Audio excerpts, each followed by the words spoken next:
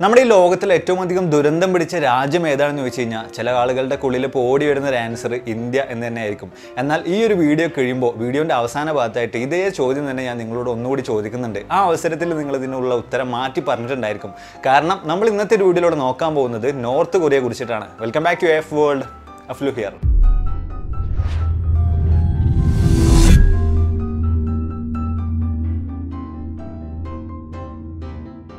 ഉത്തര Korea അല്ലെങ്കിൽ north Korea ഈ പേര് കേൾക്കാത്തവരായിട്ട് കൂടുതൽ ആളുകളൊന്നും ഉണ്ടായിരിക്കില്ല. ഇവരുടെ പ്രധാനപ്പെട്ട ഒരു പരിപാടി എന്ന് പറഞ്ഞത് ഇടയ്ക്കിടയ്ക്ക് പോയിട്ട് അമേരിക്കയെ ചൊറിയുക എന്നുള്ളതാണ്. എന്നാൽ അമേരിക്ക ഒന്ന് തുമ്മിക്കഴിഞ്ഞാൽ തീരാവുന്നതേ ഉള്ളൂ നോർത്ത് കൊറിയ എന്ന് പറഞ്ഞാൽ ഈ ഒരു ചെറിയ രാജ്യം. ഇവരെക്കുറിച്ച് നമ്മൾ നോക്കുന്ന സമയത്ത് ഒരുപാടധികം ഇൻട്രസ്റ്റിംഗ് ആയിട്ടുള്ള ഒരുപാടധികം വിചിത്രമായിട്ടുള്ള കാര്യങ്ങളാണ് ഈ ഒരു രാജ്യത്ത് നിലനിൽക്കുന്നത്. അതിൽ ഒന്നാമത്തെ കാര്യമായിട്ട് നമ്മൾ പറയുകയാണെങ്കിൽ തന്നെ നമ്മളോടൊക്കെ ഒരാൾ വന്നിട്ട് ഇപ്പോൾ ഏതാ വർഷം മോനെന്ന് ചോദിച്ചു കഴിഞ്ഞാൽ നമ്മളെല്ലാവരും മറുപടിയായിട്ട് പറയാം ഇപ്പോൾ വർഷം 2020 എന്നായിരിക്കും. എന്നാൽ ഇതേ ചോദ്യം തന്നെ നമ്മൾ നോർത്ത് കൊറിയയിലുള്ള അല്ലെങ്കിൽ ഉത്തര കൊറിയയിലുള്ള ഒരു വ്യക്തിയോട് പോയി ചോദിച്ചു കഴിഞ്ഞാൽ അവിടെ ഇപ്പോൾ വർഷം 109 എന്നായിരിക്കും മറുപടിയായിട്ട് ലഭിക്കുന്നുണ്ടായിരിക്കുക. അതായത് നമ്മൾ യൂസ് ചെയ്യുന്ന അല്ലെങ്കിൽ നമ്മൾ ഫോളോ ചെയ്യുന്ന ഗ്രിഗോറിയൻ കലണ്ടറൊന്നും അല്ല അവിടെ അവർ ഫോളോ ചെയ്തു വരുന്നത്. അവർക്ക് മാത്രമായിട്ട് ജോഷ എന്ന് പറഞ്ഞിട്ടുള്ള ഒരു കലണ്ടർ വരെ സ്വന്തമായിട്ട് ഉണ്ടാക്കിയിട്ട് അതിനനുസരിച്ചിട്ടാണ് അവരുടെ കാര്യങ്ങളൊക്കെ പോയോണ്ടിരിക്കുന്നത്.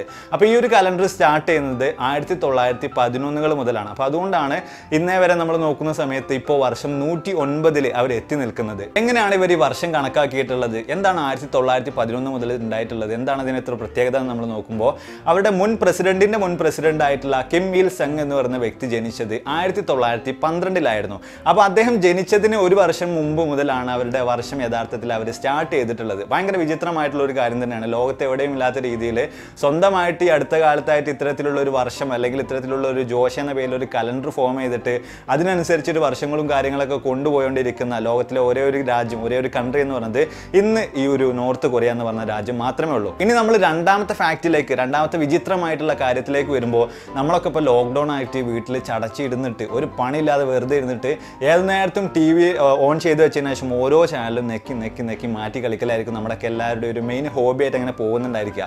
ഇത് തന്നെ ഒരുപാടധികം ചാനലുകൾ ഉള്ളതുകൊണ്ട് ഒരു ചാനൽ വെക്കുന്നു, അത് കഴിഞ്ഞാൽ കുറച്ച് നേരം കഴിഞ്ഞാൽ അത് ബോറടിക്കുമ്പോൾ വീണ്ടും ഒരു ചാനൽ വെക്കുന്നു. ആ രീതിയിലാണ് നമ്മുടെ കാര്യങ്ങളൊക്കെ. എന്നാൽ നോർത്ത് കൊറിയയിലെ കാര്യം നോക്കുമ്പോൾ അവിടെ ആകെ കൂടെ ഉള്ളത് 3 ചാനലുകൾ മാത്രമാണ്.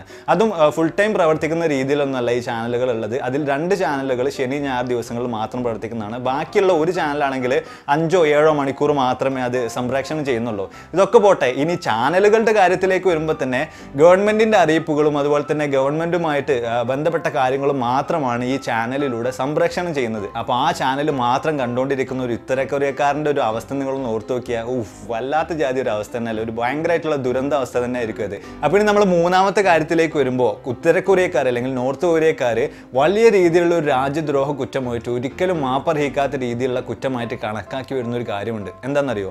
ബൈബിൾ കയ്യിൽ വെക്കുക. ബൈബിൾ കയ്യിൽ വെച്ച് കഴിഞ്ഞാൽ അവിടെ വലിയ രീതിയിലുള്ള ഒരു തെറ്റായിട്ട് തന്നെയാണ് അവിടെ കണക്കാക്കി വരുന്നത്. അപ്പോൾ ആരുടെങ്കിലും കയ്യിൽ നിന്നും ബൈബിൾ പിടിച്ചെടുത്ത് കഴിഞ്ഞാൽ മോനുസേ ഇവിടെ വന്നാന്ന് പറഞ്ഞിട്ട് നൈസായിട്ട് അങ്ങനെ കൂട്ടിക്കൊണ്ടുവന്നിട്ട് തോക്കെടുത്തിട്ട് തലക്കൊരു വെടി, അതോടുകൂടി എല്ലാം തീരുമാനമായി. അപ്പോൾ എന്തുകൊണ്ടാണ് ഇത്തരത്തിൽ ഈ ഒരു നിയമം അവിടെ കൊണ്ടുവന്നതെന്ന് ചോദിക്കുന്ന സമയത്ത് അവർ പറയുന്നത് ബൈബിൾ വായിച്ചു കഴിഞ്ഞാൽ പാശ്ചാത്യ സംസ്കാരങ്ങൾ ആ ഒരു സമൂഹത്തിനിടയിലേക്ക് കയറി വരും എന്നുള്ളതാണ്. അതോടൊപ്പം തന്നെ പറയുകയാണെങ്കിൽ പുറത്തുനിന്നുള്ള രാജ്യങ്ങളിൽ നിന്നുള്ള പ്രൊഡക്റ്റുകളൊന്നും അവിടെ യൂസ് ചെയ്യാനുള്ള അനുമതിയൊന്നും ആ രാജ്യക്കാർക്കില്ല. ഉദാഹരണത്തിന് പറയുകയാണെങ്കിൽ ആപ്പിൾ, സോണി അങ്ങനെയുള്ള കമ്പനികളുടെ പ്രൊഡക്റ്റുകളൊന്നും ഉത്തര കൊറിയയിൽ ലഭ്യമല്ല.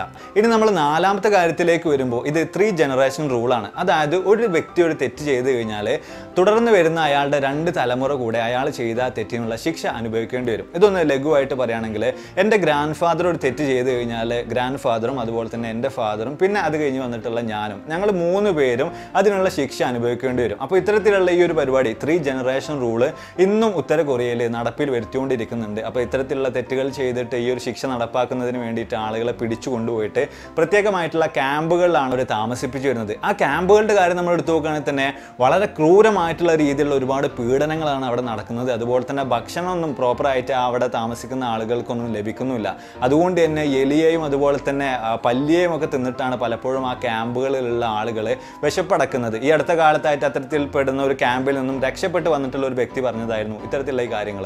ഇനി നമ്മൾ അഞ്ചാമത്തെ കാര്യത്തിലേക്ക് വരുമ്പോൾ ഇത് നോർത്ത് കൊറിയയിലെ വോട്ടിങ്ങുമായി ബന്ധപ്പെട്ടതാണ്. ഒരു ഏകാധിപത്യ രാജ്യത്തിന്റെ നിലയിലേക്കാണ് നോർത്ത് കൊറിയ പോയോണ്ടിരിക്കുന്നത് എങ്കിൽ പോലും ഓരോ 5 വർഷം കൂടുമ്പോഴും അവിടെ ഒരു തെരഞ്ഞെടുപ്പ് നടക്കുന്നുണ്ട്. ഇതിലുള്ള ഏറ്റവും വലിയ കോമഡി എന്താ വെച്ച് കഴിഞ്ഞാൽ അവിടെയുള്ള ബാലറ്റ് പേപ്പറിൽ ഒരേ ഒരു വ്യക്തിയുടെ പേര് മാത്രമേ ഉണ്ടായിരിക്കുള്ളൂ, കിം ജോങ് ഉൻ എന്നുള്ള ആ ഒരൊറ്റ പേര്. എന്തിനു വേണ്ടി വേണ്ടിയിട്ടാണ് പിന്നെ ഇത്രയും ഒരു പ്രഹസനം എന്നുള്ള നിലയിൽ അവിടെ ഒരു തെരഞ്ഞെടുപ്പ് നടത്തുന്നതെന്ന് ചോദിച്ചു കഴിഞ്ഞാൽ ബാക്കിയുള്ള രാജ്യങ്ങളുടെ മുഴുവൻ കണ്ണിൽ പൊടിയിടുക, തങ്ങളൊരു റിപ്പബ്ലിക് ആയിട്ടുള്ള ഒരു ജനാധിപത്യ രാജ്യമാണ് എന്നുള്ളത് ബാക്കിയുള്ള രാജ്യങ്ങളെ മുഴുവൻ വിശ്വസിപ്പിക്കുക എന്നൊരു നിലയ്ക്ക് വേണ്ടിയിട്ട്, ആ ഒരു രീതിയിൽ വേണ്ടിയിട്ടാണ് ഇത്തരത്തിലുള്ള ഈ 5 വർഷം കൂടുമ്പോൾ ഒരു പ്രഹസനം തെരഞ്ഞെടുപ്പ് അവിടെ നടത്തിക്കൊണ്ടിരിക്കുന്നത്. ഇനി നമ്മൾ 6ാമത്തെ കാര്യത്തിലേക്ക് വരുമ്പോൾ ഇത് അവിടെയുള്ള സാക്ഷരതയുമായി ബന്ധപ്പെട്ടതാണ്. നമ്മുടെ അവിടുത്തെ പ്രസിഡന്റ് ആയിട്ടുള്ള കിം ജോങ് ഉൻ പറയുന്നത് അവിടെയുള്ള ആളുകൾക്ക് മുഴുവനും സാക്ഷരതയുണ്ട്, അല്ലെങ്കിൽ 100% സാക്ഷരതയുള്ള രാജ്യമാണ് ഉത്തര കൊറിയ എന്ന നിലയിലൊക്കെയാണ്. പക്ഷേ യഥാർത്ഥത്തിൽ അവിടെയുള്ള കാര്യങ്ങളൊക്കെ നമ്മൾ പഠിച്ചു നോക്കുന്ന സമയത്ത് അവിടെയുള്ള 50%-ലധികം വരുന്ന ആളുകൾ ഇപ്പോഴും മനുഷ്യർ ചന്ദ്രനിൽ കാലുകുത്തിയ വിവരം പോലും അറിഞ്ഞിട്ടില്ല. അപ്പോൾ അത്രയും വളരെയധികം സാക്ഷരത കുറഞ്ഞ രീതിയിലൊക്കെ തന്നെയാണ് അവിടെയുള്ള കാര്യങ്ങളൊക്കെ പോയോണ്ടിരിക്കുന്നത്. എന്നാൽ പോലും ഉത്തര കൊറിയയുമായി ബന്ധപ്പെട്ട ഒരുപാട് കാര്യങ്ങൾ ഇന്നും രഹസ്യങ്ങളായിട്ട് അങ്ങനെ തുടർന്നുകൊണ്ടിരിക്കുകയാണ്. അത്തരത്തിലുള്ള ഒരുപാട് കാര്യങ്ങളൊന്നും അവർ പുറത്തു വിടുന്നില്ല. ഒരുപാട് കാര്യങ്ങൾ അങ്ങനെ രഹസ്യ സ്വഭാവത്തിൽ കൊണ്ടുപോകുന്ന ഒരു രാജ്യം കൂടിയാണ് നമ്മുടെ ഈ ഉത്തര കൊറിയ എന്ന് പറയുന്നത്. ഇനി നമ്മൾ ഈ 8ാമത്തെ കാര്യത്തിലേക്ക് വരുമ്പോൾ ഇത് അവിടെ സന്ദർശിക്കാൻ വരുന്ന വിസിറ്റേഴ്സുമായി ബന്ധപ്പെട്ടതാണ്. വിസിറ്റേഴ്സിന് അല്ലെങ്കിൽ ടൂറിസ്റ്റുകൾക്ക് യാതൊരു വിധത്തിലുള്ള പ്രൈവസിയും നൽകാത്തൊരു രാജ്യം കൂടിയാണ് നോർത്ത് കൊറിയ എന്ന് പറയുന്നത്.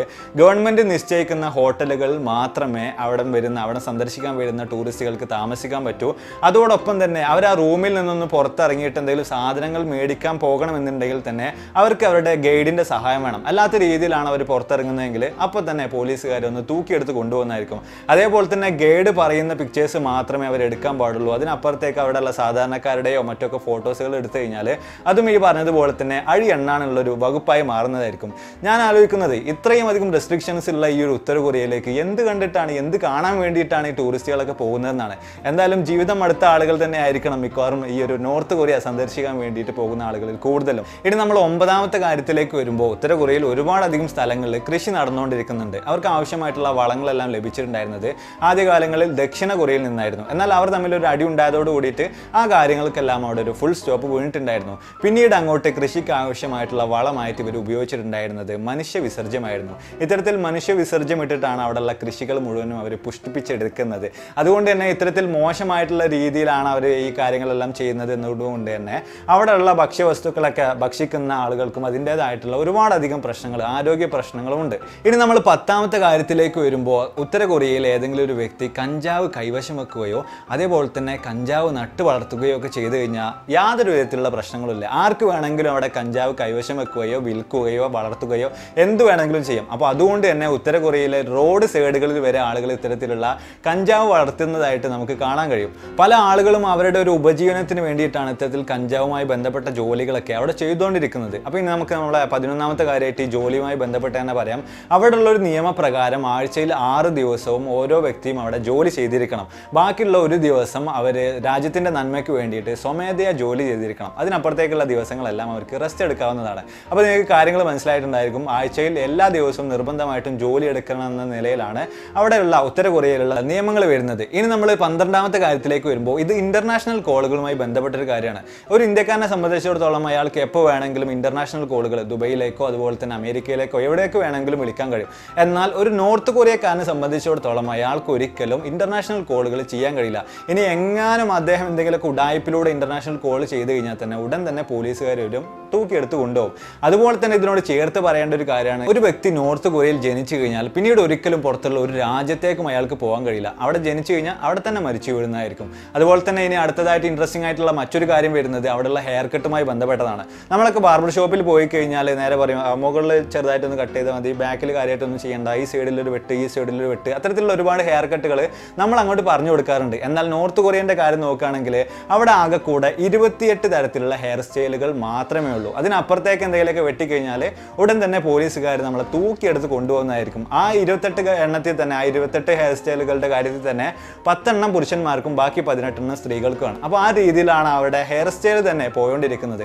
ഇപ്പം നിങ്ങൾ ചിന്തിക്കുന്നുണ്ടായിരിക്കുക ഇത്തരത്തിലുള്ള പ്രശ്നങ്ങൾ, ഇത്തരത്തിലുള്ള സ്വാതന്ത്ര്യത്തിൻ്റെ മേലുള്ള അടിച്ചമർത്തലുകളൊക്കെ അവിടെ നടക്കുന്നുണ്ടെങ്കിൽ അതിനൊക്കെ ചോദ്യം ചെയ്തുകൂടെ, അതിനൊക്കെ എതിരായിട്ട് പ്രതിഷേധിച്ചൂടെ എന്നായിരിക്കും. എന്നാൽ അവിടെ പ്രതിഷേധിക്കാൻ തന്നെ ആർക്കും ധൈര്യമില്ല എന്ന് വേണമെങ്കിൽ നമുക്ക് പറയാം. അവിടെ ആരെങ്കിലും ഇത്തരത്തിൽ പ്രതിഷേധിക്കാൻ വേണ്ടി ഇറങ്ങിക്കഴിഞ്ഞാൽ തന്നെ പിന്നീട് അയാൾക്ക് തല കാണില്ല. അതായിരിക്കും അവിടെയുള്ള അവസ്ഥ. പിന്നെ അതിനപ്പുറത്തേക്ക് നോക്കുകയാണെങ്കിൽ അവിടെയുള്ള ഭരണാധികാരികളെല്ലാം ദൈവതുല്യരായിട്ടാണ് അവിടെയുള്ള ഓരോ വ്യക്തികളും കണ്ടുകൊണ്ടിരിക്കുന്നത്. അതോടൊപ്പം തന്നെ ചേർത്ത് പറയേണ്ട ഇൻട്രസ്റ്റിംഗ് ആയിട്ടുള്ള മറ്റൊരു കാര്യം, അവിടെ പ്ലഷർ ആർമി എന്ന് പറഞ്ഞിട്ടുള്ള ഒരു ആർമി ഉണ്ട്. അതിലെടുക്കുന്നത് കാണാൻ നല്ല ഭംഗിയുള്ള വിർജിനായിട്ടുള്ള കന്യകയായിട്ടുള്ള സ്ത്രീകളെയാണ്. അപ്പോൾ ഇവരുടെ ഡ്യൂട്ടി എന്ന് പറഞ്ഞത് ഉന്നത സ്ഥാനത്തിരിക്കുന്ന ഉദ്യോഗസ്ഥരെ സേവിക്കുക, അവർ പറയുന്ന എന്ത് കാര്യങ്ങളും അതുപോലെ ചെയ്തു കൊടുക്കുക എന്നത് മാത്രമാണ്. നമ്മൾ ഈ കാര്യങ്ങളൊക്കെ വെച്ച് നോക്കുന്ന സമയത്ത് ഭയങ്കര ഒരു വിയേർഡായിട്ട് നമുക്ക് തോന്നും. എന്ത് കാര്യങ്ങളും ചെയ്തു കൊടുക്കുക എന്നൊക്കെ പറയുമ്പോൾ ഭയങ്കര ഒരു ഗുരുതരമായിട്ടുള്ള പ്രശ്നമായിട്ടൊക്കെ നമുക്ക് തോന്നുമെങ്കിൽ പോലും അവരെ സംബന്ധിച്ചിടത്തോളം, നോർത്ത് കൊറിയയിൽ ആ ഒരു ആർമിയിൽ സെലക്ട് ചെയ്തിട്ടുള്ള ആ ഒരു പെൺകുട്ടികളെ സംബന്ധിച്ചിടത്തോളം അവർ വലിയ രീതിയിലുള്ള ഒരു ബഹുമതിയായിട്ടാണ് അതിനെ കണ്ടുകൊണ്ടിരിക്കുന്നത്. കാര്യങ്ങൾ എന്തൊക്കെയാണെങ്കിലും ലോകത്തുള്ള ഏത് രാജ്യത്തെ വെച്ച് കമ്പയർ ചെയ്ത് നോക്കുന്ന സമയത്തും രാജ്യത്തുള്ള ജനങ്ങൾക്ക് യാതൊരു വിധത്തിലുള്ള അവകാശങ്ങളും സ്വാതന്ത്ര്യവും ഒന്നും നൽകാത്ത രീതിയിൽ ജനങ്ങളെ മുഴുവൻ അടിച്ചമർത്തുന്ന രീതിയിലുള്ള ഒരു ഭരണം തന്നെയാണ് നോർത്ത് കൊറിയ കാഴ്ചവെച്ചുകൊണ്ടിരിക്കുന്നത്. ഇനി ഞാൻ തുടക്കത്തിൽ പറഞ്ഞ ചോദ്യം ഒന്നുകൂടി ആവർത്തിക്കുകയാണ്. ലോകത്തിലെ തന്നെ ഏറ്റവും ദുരന്തം പിടിച്ച രാജ്യം ഏതാണെന്ന് ചോദിച്ചു കഴിഞ്ഞാൽ ഇപ്പോൾ നിങ്ങളുടെ മറുപടി എന്തായിരിക്കും? തീർച്ചയായിട്ടും ആ മറുപടി താഴെ ഒന്ന് കമന്റ് ചെയ്യുക. അപ്പോൾ എന്തായാലും നമ്മൾ വീഡിയോ ജസ്റ്റ് വൈൻഡ് അപ്പ് ചെയ്യുന്ന വീഡിയോ തീർച്ചയായിട്ടും നിങ്ങൾക്ക് ഇഷ്ടപ്പെട്ടെന്ന് വിചാരിക്കുന്നു. ഇഷ്ടപ്പെട്ടെങ്കിൽ തീർച്ചയായിട്ടും ലൈക്ക് ചെയ്യാനും നിങ്ങളുടെ അഭിപ്രായങ്ങൾ താഴെ ഒന്ന് കമന്റ് ചെയ്യാനൊന്നും മറക്കണ്ട. അപ്പോൾ ഇതിൽ നല്ല ഒരുപാട് വീഡിയോസുകളുമായിട്ട് കണ്ടുവിട്ടെന്ന പ്രതീക്ഷയോടെ ബൈ.